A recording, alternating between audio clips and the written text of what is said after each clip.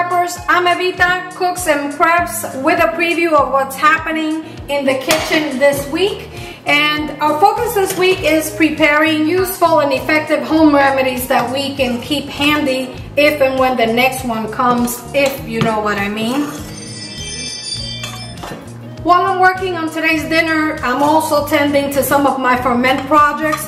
And by the way, guys, you can find the recipe for this perfectly cooked yellow rice in the channel, and I will link to it in the description box below the video.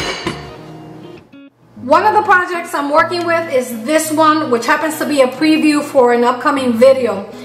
This home remedy has been passed down and used for decades, and my family is certainly living proof that it's very practical, it's useful, inexpensive, and most importantly, it is very effective.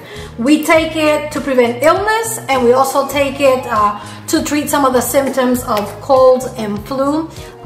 So make sure that you are subscribed to the channel, interact with me with a comment to help us beat the YouTube algorithm, and activate the notification bell so you don't miss out the full step-by-step video and recipe on how to make this delicious fire cider.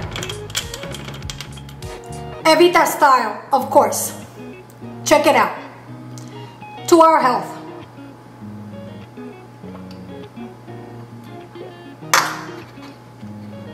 Yum. Delicious. You really have to try it. And until next time, I'm Evita, cooks and preps. Bon appetit and good health. See you very soon.